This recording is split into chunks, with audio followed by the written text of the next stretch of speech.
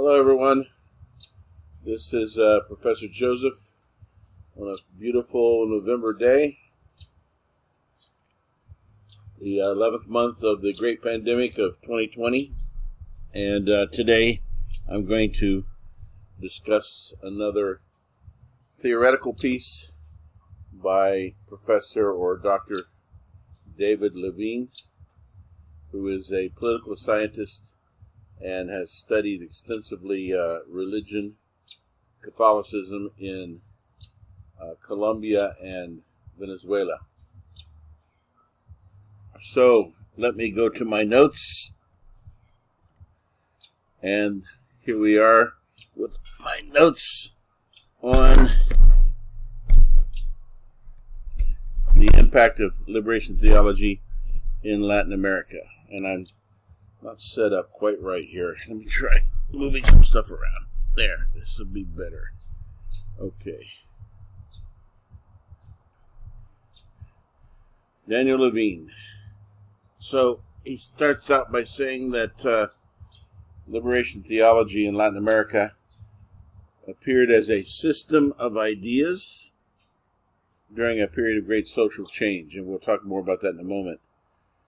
There was also a lot of ecclesiological debate. This was shortly after Vatican II in the 1960s.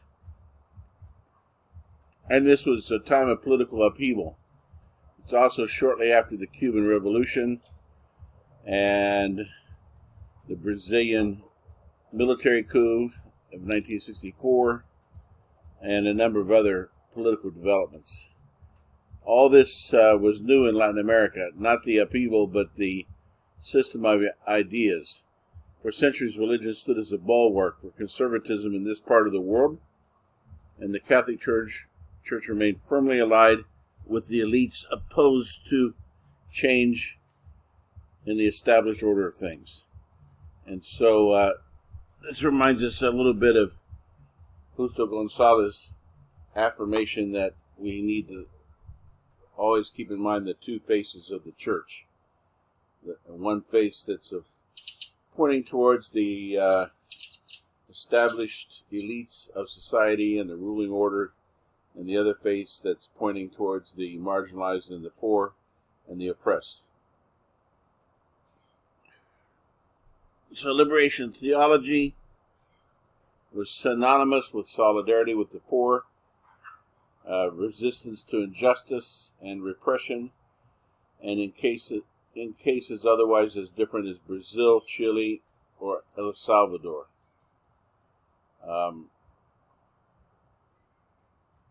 So the article by Daniel Levine explores the origins and the key concepts of liberation theology with special concern for understanding its impact on religion, politics, and the relations among them in Latin America today. He wrote this in 1988, which was, 1988, that was at least 20 years after the, almost 20 years after the beginnings of liberation theology. So by this time, it's possible to have some perspective, not only on liberation theology itself, but the directions it might take. So according to Levine, there's some important considerations. He says careful attention needs to be paid to when and how liberation theology appeared, and to the implications of the historical moment in which it appeared. In other words, its context. And we'll develop that in a moment. The analysis must also move beyond liberation theology as a system of ideas, to ask how such ideas are received and acted upon by individuals, groups, societies, and political systems. Who is the audience of liberation theology? And why do its characteristic notions appeal and make sense to that audience? For a body of thought like liberation theology to have an impact, it must affect behavior in regular and lasting ways. So, then he discusses the central ideas of liberation theology. Philip Berryman came up with a definition that Levine quotes. Number one, liberation theology is an interpretation of the Christian faith out of the suffering and hope of the poor. Number two, it's a critique of society and the ideology sustaining it. And number three, It's also a critique of the activity of the church and Christians from the angle of the poor. I like those last two because I often emphasize with friends of mine who are people of faith that it's not sufficient just to critique society and the ills of society, but we must move beyond to that to self-critique or critique of churches and Christians and our role within society. It's not my brother, it's not my sister, but it's me, O Lord, standing in the need of prayer. So liberation theology has a preeminent concern with poverty and the poor in theory and practice. Poverty is explained in structural terms, using Marxist categories of class conflict and exploitation as the basis for a critical social analysis. Consistent efforts are made to see these issues through the eyes of the poor. That's very important. Sharing their conditions and living with them in ways which undercut cultural distance between the church leadership and average believers. So some of the themes of liberation theology include a preeminent concern with history, which of course comes from is similar to Marxism. Marxism has been called dialectical materialism, or also historical dialectics, or historical materialism, because he does an analysis of history in stages based on class issues. It's also been a return to biblical sources.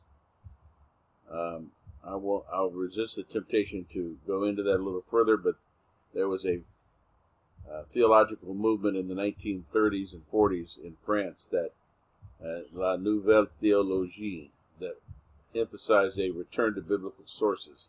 Often when there's a new innovation or new creativity in theological thinking, it has to do with going back to the sources. Stress on the emphasis of doing theology in a way which prioritizes everyday experience and the insight of average people. This is one of the strengths of liberation theology in my view. It also has close and complex relations with Marxist theory. And that's an avenue for which it was criticized by conservatives within the Catholic Church, and even caused concern for the U.S. government and CIA over security issues at the height of the Cold War. I'm going to skip some of the detail here for the sake of time. So, liberation theology is concerned with the Bible. The first is the value of reading and commenting on biblical texts. In a society whose majority was often poor and illiterate, making shared Bible studies central to religious practice has a great impact. And that causes me to think of the Protestant Reformation and Martin Luther's attempt to bring the scriptures to the everyday person through translating the Latin Vulgate into the German vernacular language and making it available to everyone through the Gutenberg printing press. And liberation theology has a similar effect of encouraging reading of scriptures analysis and the application of it to everyday life. So if everybody can read and comment on the Bible, this enhances the value of popular insights and undercuts traditional distinctions of rank in religious life. In other words, the priest becomes a little bit less necessary as a mediator if you can read the Bible for yourself. Again, Protestant Reformation. Equal access to the Bible can be a great leveler, as the experience of the Puritan Revolution in the 17th century England reminds us.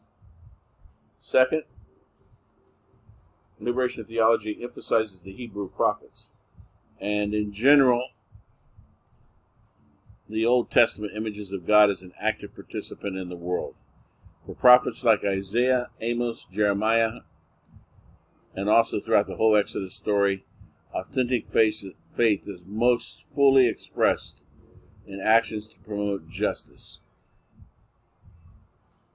Liberation theology enhances prophetic roles, those by which teaching and example criticize injustice and work towards a better society. So the prophetic role of church and church leaders is very important. Max Weber talks about the role of the reformer and the role of the charismatic prophet. Liberation theology has also spurred reinterpretation of the impact of Jesus Christ, downplaying themes of passive suffering and sacrifice and highlighting instead Jesus' concern for justice, equity, and sharing. Also, there's a stress on the emphasis of doing theology in a way that prioritizes everyday experience and the insight of average people. The social centrality of core religious value of poverty undergirds a view which, according to poor people, have privileged a view according to which poor people have a privileged insight into reality. The poor are rich in faith. This hermeneutical position on poverty drives theology to enhance the value of ordinary experience to reflection and action. In this view, the poor have something of special value for theology and religion generally. Unlike much of modern theology, the basic interlocutor, how do you pronounce that? Interlocutor of liberation theology is less the unbeliever than the poor. I found this to be an interesting distinction when I first read it. The basic problem is less atheism or secularism than idolatry and suffering. So one of the points that are made is that traditional European theology and recent theology based in the United States is focused on an overarching problem of creeping secularism. And so the interlocutor of those theologians and that theology is the unbeliever or the secular person trying to do a apology of the Christian faith for those who have lost faith in God. The problem in Latin America is not secularism. Most Latin American countries, with the exception of Uruguay, are not very secular. Many of them, like Mexico and Colombia, are still very religious. And so but they also have overwhelming levels of poverty that are nearly unimaginable here in the United States. And so the theology that arises out of Latin America is speaking to the poor and listening to the poor, because the issue is not unbelief as much as it is poverty for average everyday Latin Americans. I thought that was an important distinction. Leonardo and Clodovis Boff are two liberation theologians from Brazil. They're brothers who I'm going to wait for that car to go by. Unfortunately, we live near the turnpike. Pretty soon there'll be an airplane go overhead as well. At least there's no dogs barking yet. The Boff brothers put it that to pretend to discuss liberation theology without seeing the poor is to miss the whole point, for one fails to see the central problem of the theology. So these considerations add up to a method that is used, and the method in liberation theology moves from a deductive and axiomatic interpretive discipline, as it is the case with European theology, to an active commitment of listening to the poor and viewing the world through their eyes and experience. That's the starting point for liberation theology. Commitment for the struggles for liberation are central. You can't find some neutral place from which you can be a dispassionate observer. Another one is close and complex relations with Marxist theory. Some people affirm that it's possible to use Marxist theory as a theoretical framework or or a theory for analysis without being a Marxist in terms of being committed to revolution. That can be debatable, but as I shared earlier in this semester, we talked about Karl Marx and his theory as one approach of analyzing religion in Latin America. And this is the example where that comes closest to being the case, is in liberation theology. So a lot of liberation theology's basic sociological theory is borrowed from Marxism, which created a problem when it arose in 1969, 1970, 1971, basically at the height of the Cold War. So this placed liberation theologians immediately in opposition to the United States and to capitalism and to many of the ruling regimes in Latin America. It arose about the same time as categories like class conflict and exploitation were also becoming very prominent in Latin America. Dependency theory was another idea that arose around the same time as liberation theology. I also want to talk at some point about the pedagogy of the oppressed with Paulo Freire, which was another kind of liberationist idea that arose almost simultaneously with liberation theology and dependency theory, which in which education is taken to be consciousness raising, to help peasants and the poor and the illiterate to think critically about their life situation using the scriptures and learning how to read as they apply these lessons to their lives critically. Liberation theology also has other subtle links to Marxism. I'm going to skip over some of those for the sake of time. Liberation theology had a great stress on doing, on praxis, and on action to promote justice and justice. And here Levine quotes Marx's statement that the philosophers have only interpreted the world in various ways. The point, however, is to change it. That was Marx. Specific Marxist Christian alliances are the least significant part of the relation. There have been a couple attempts for socialists or Marxists to link up with Christian liberationists in Latin America. They haven't fared so well. I believe one was in Chile in the 1960s. I believe we'll mention those later. Another one was in Colombia. And they didn't work out very well. Context and conjuncture. Liberation theology crystallized at a critical moment in modern Latin American history. And this is pretty important to understand it. So, in 1971, you have the first book on liberation theology, which came from Gustavo Gutierrez. That came shortly after the Latin American bishops met for the second time at Medellin, Colombia, 1968. This was after the Vatican II. They coined a phrase at the 1968 meeting, a preferential option for the poor. The 1970s were also witnessing a long slide into debt and economic depression. The rise of base ecclesial communities, otherwise known as SEBs, Comunidades Eclesiales de Base. These were basically grassroots ecclesial communities that arose within the Catholic Church in the 1970s. By the way, there was something similar happening in the United States with the Catholic Charismatic movement at the same time. Political transformations in the 1960s and 70s. So first and foremost, you have the Cuban Revolution in 1959, which shook everything up in Latin America and also in the United States. In South America, this comes in the midst of the Cold War, and then a couple years later you have the Cuban Missile Crisis, which certainly heated things up.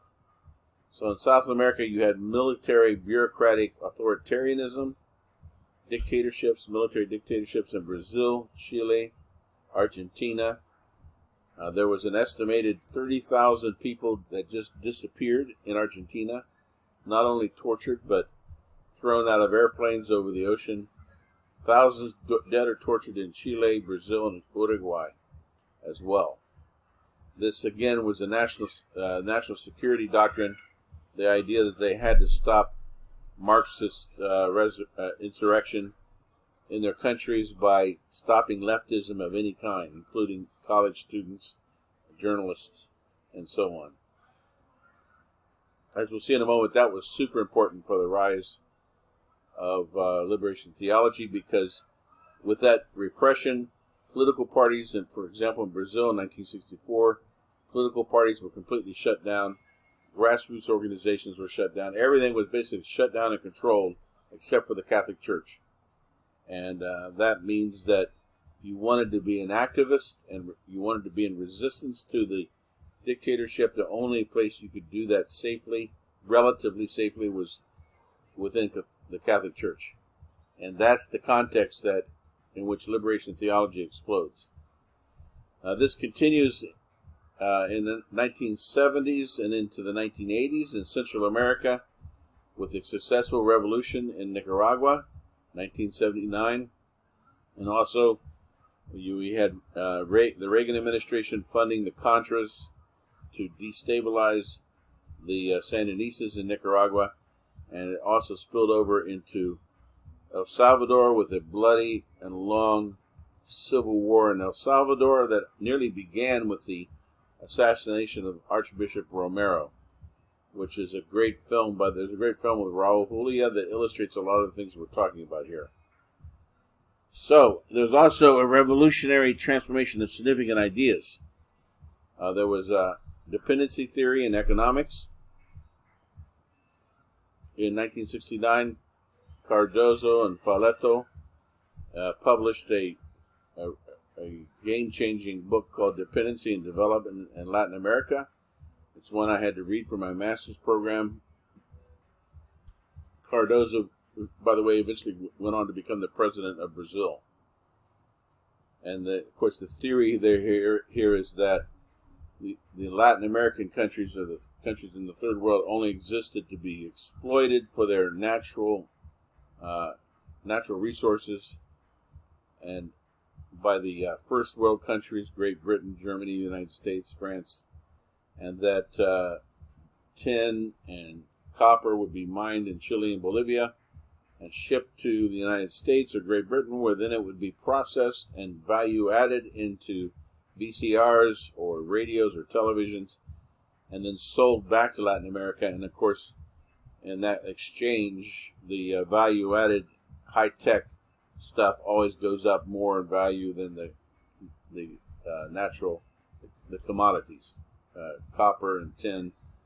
And therefore the theory was that Latin America could never catch up because they were continually falling behind, selling bananas and buying TVs.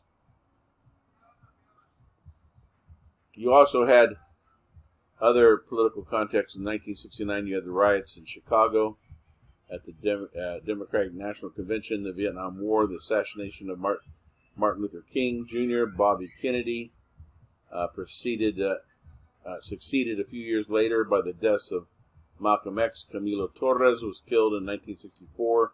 He was a worker priest, sociologist in Colombia, who was killed fighting against the government. And Che Guevara in 1967 in Bolivia. There was also the massacre of students. I think some 400 students massacred in the plaza of Tlatelolco in Mexico in 1968. So this was the context in which ideas of liberation theology resonated strongly, and the organizational innovations it inspired and legitimated found a ready and available audience, which in many ways simply did not exist before. There was also, well, I already mentioned this, that there was a agrarian proletarian, I can't say that word, proletarianization. Farm workers became more and more people living in the country, and farming became workers, basically. It's a simple way to say that. Urbanization is that many of them, because of violence in the countryside and because of lack of employment and poor conditions, moved to the cities. There was also the growth of literacy and mass communications, Social bonds were loosened, which had structured daily life up to that point. And then you had this intense and expanded repression, especially in Argentina and Chile, which closed off all alternatives like political parties or trade unions. There was no outlet for political expression or resistance.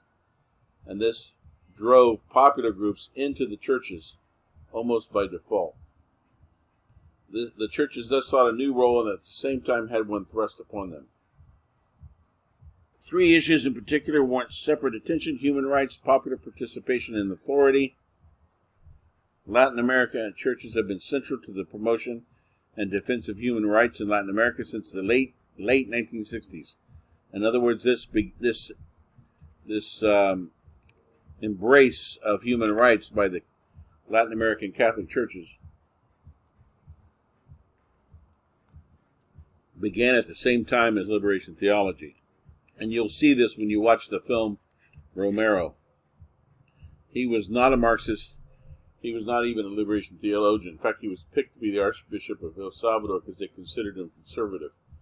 However, he saw people being disappeared, their bodies being discovered in trash heaps, people from his parishes, some of his friends who were priests were captured, tortured, and killed. This moved him to a stance of opposition to the government on the basis of human rights.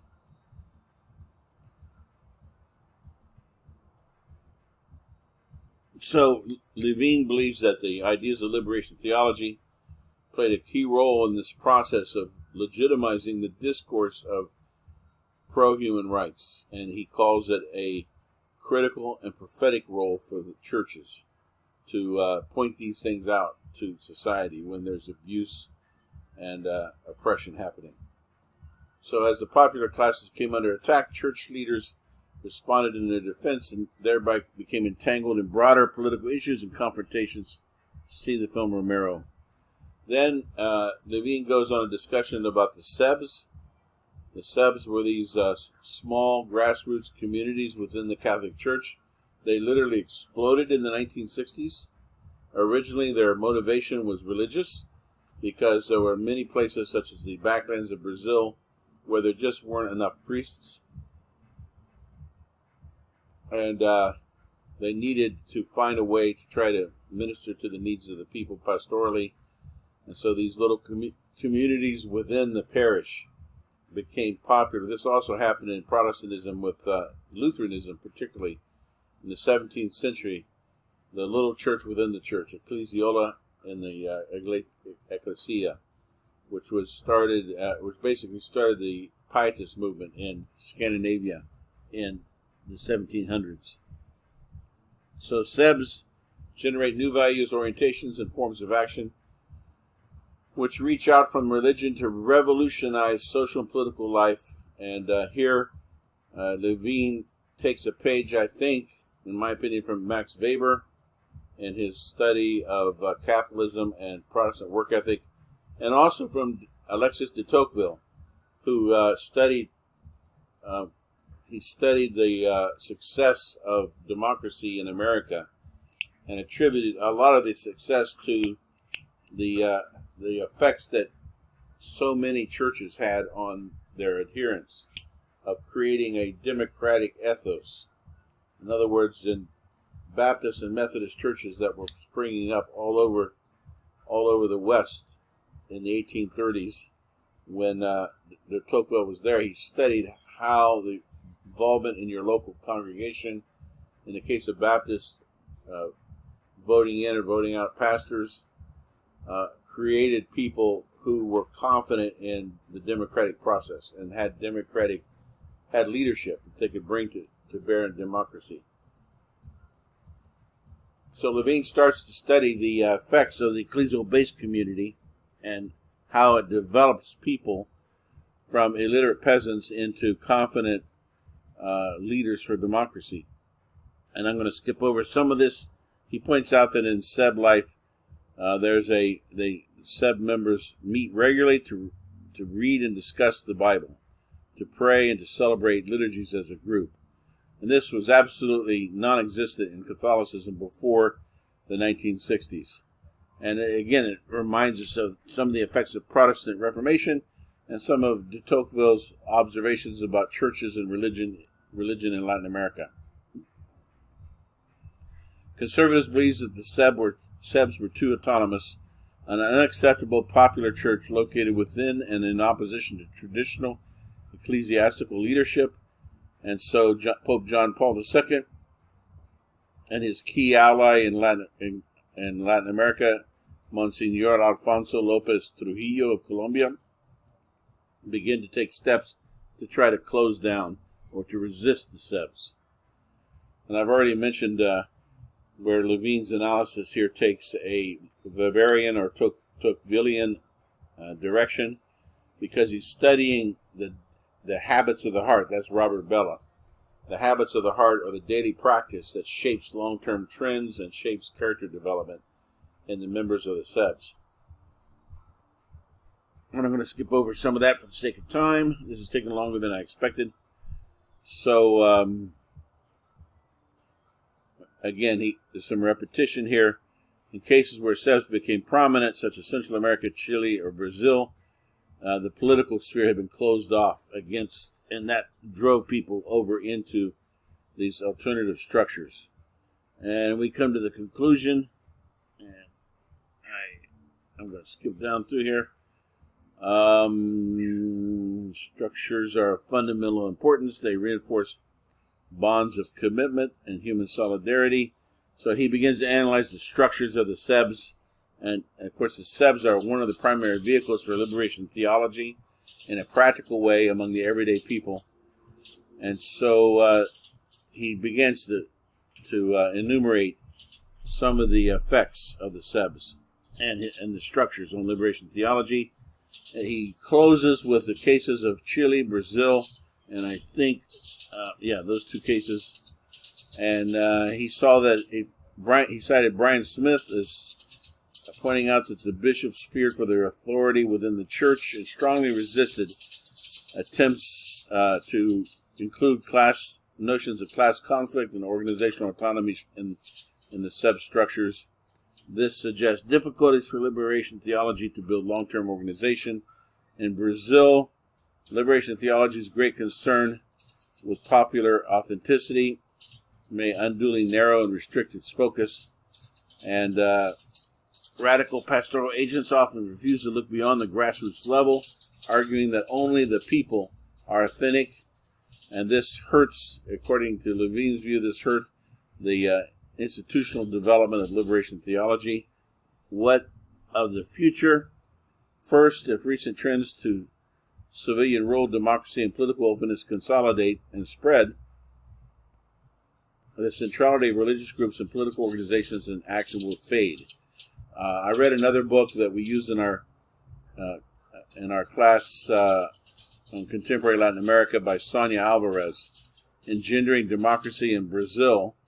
She found the exact same thing in the case of feminist and women's group organizations in Brazil, that during the